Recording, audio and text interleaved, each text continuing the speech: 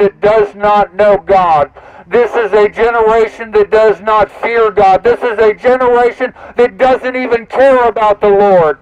This is a generation that sticks their finger in the eye of God and saying, we can watch our perversion, we can watch our dirty dancing, and you won't do anything, God. We'll just say we're sorry afterwards and you'll forgive us because you're nothing but a vending machine handing out pardons. Well, that's not the God of the Bible.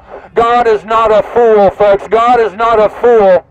It's time to humble yourself and cry out to God for this wickedness, this perversion that you're taking part in. The Bible says not to be partakers with the unrighteous, but here you are being partakers with this woman that's going to gyrate and do dirty dancing with her whips. Do dirty dancing with her whips and dancing all sexy in front of your children. And most of you don't think there's any problem with that at all. How far this nation has fallen, how far we have fallen to think that this is acceptable in America. It's because this is not a nation under God. This is not a nation under God. This is a nation that loves its perversion.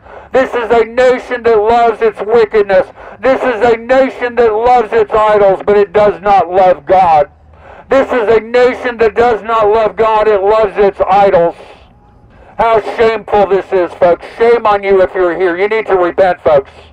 If you call yourself by the name of the Lord, if you call yourself a Christian, it's time to tear up your tickets and go home. This is not where good Christian women should be. This is not where good Christian men should be. Do you think Jesus would be here watching her doing some sadomasochism ritual on stage with whips and snakes? Do you think Jesus would be a partaker with this? No, he would not, folks. No, he would not. And neither should you. The Bible says, what fellowship has righteousness with lawlessness? What communion does light have with darkness, folks? This is darkness. This is an event of darkness, and you are partakers with this darkness tonight if you are here. You are partakers with this darkness. It's time to repent. It's time to cry out to God for mercy, but most of you don't even fear God. You don't fear the God of the Bible, but you should, folks. It's the beginning of wisdom. The Bible says, by the fear of God, men depart from evil. By the fear of God, men depart from evil. And there is much evil and wickedness throughout this nation. There is much wickedness and perversion throughout this nation. But what do the Christians do? They just indulge themselves in it. They indulge themselves in it. And why should it surprise us? The Apostle Paul said, in the last days, perilous times would come where men would be lovers of pleasure rather than lovers of God. Lovers of pleasure rather than lovers of God, and that's what we have in America, are lovers of pleasure rather than lovers of God. Giving glory to people, giving glory to the creature rather than the Creator. Giving glory to the creature rather than the Creator, folks. It should not be. This is not right. This is not right. Bringing your small children here. You are bad parents if you are bringing your small children in here. And God will hold you responsible. God will hold you responsible for the pollution that you are putting in these children's mind. The Lord will hold you responsible for the pollution that you are about to put in these children, your children's mind. Do you not even care for your children? Polluting them in perversion and harlot dancing and harlotry? You bring your children here and you think it's normal, it's just good American entertainment, folks. You're deceived. You are deceived, folks. It's time to wake up, folks. It is time to wake up. Judgment will come to this nation. Judgment will come to this nation, folks. This nation that kills 60 million babies. This nation that has the blood of 60 million innocent babies on its hands. I work here. Oh, do you? Yeah, it's worse than these people even know, man. I feel you know the what? same way It's like about they're drinking the Kool-Aid, man. So yeah. You're a Christian? Yes, sir. Man, you got to the Lord in 2014, you got to be bold, man. Be bold. We're in the last days, man. God's going to judge this nation. Yeah, he is. He's going to judge this. So we're here just to warn those with ears to hear. Man, it is.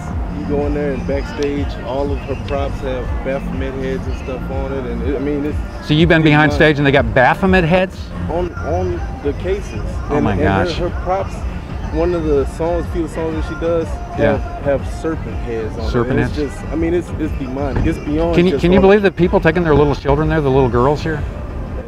You know what? Some of the shows I've seen that are worse than this, they're taking the kids, man. It's bad, man. Yeah. I just want to commend you guys. I'm actually late for work. Well, God bless you, man. God bless you. That are dressing your little daughters like this will be held responsible. God will hold you accountable for perverting your children, for perverting the minds of these young, innocent girls. You parents will be held responsible. God is going to hold you parents responsible for polluting the minds of your little daughters.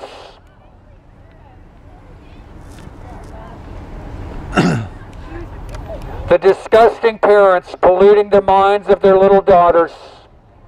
And they don't even have any shame. They think it's normal. They think it's normal that their daughters can go in and watch half-naked women dancing with snakes, dancing with whips, doing sadomasochism rituals. And it's a great place to send your little daughters, right? Shame on you bad parents. You are bad parents bringing your kids here. And tomorrow you'll be in church after you've watched some S&M bondage entertainment, right? Yeah, strip club tonight and church in the morning, right? Shame on you folks. Many of you calling yourselves Christians, well, you're not Christians at all. Well, you might be Christians. You're what Jesus called lukewarm Christians. What is Jesus going to do to the lukewarm? Jesus said, I wish you were either hot or cold. But because you're lukewarm, I'm going to vomit you out of my mouth. That is what Jesus is going to do to the lukewarm Christians that are bringing their little children to watch perversion and wickedness and pervert old dads. That's what Jesus is going to do to you. He's going to vomit you out of his mouth. And you bring your little daughters here. You bring your little daughters in here to pollute their minds and their eyes, putting this imagery in their heads, putting the sadomasochism, the whips, the snakes in the minds of your little daughters, and you think it's normal. You think it's normal and healthy. How polluted and perverted you are.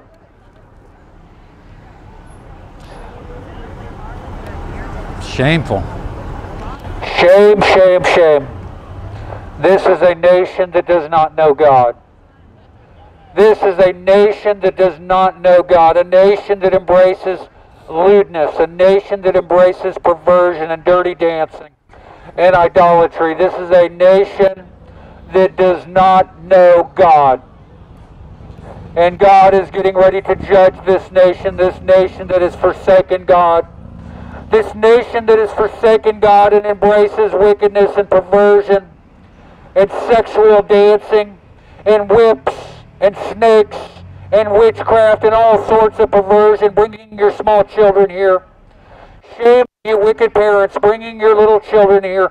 You should be protecting your kids. You should be protecting your children, but instead you pollute them. Instead